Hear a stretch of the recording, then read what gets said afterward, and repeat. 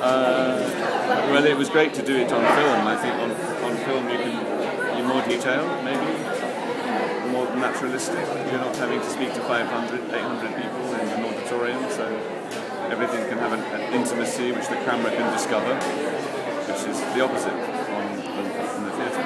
And what's with this new beard? This is grown because I'm playing the part of Prospero in The Tempest on stage in London. I got 2 nights off. Last night and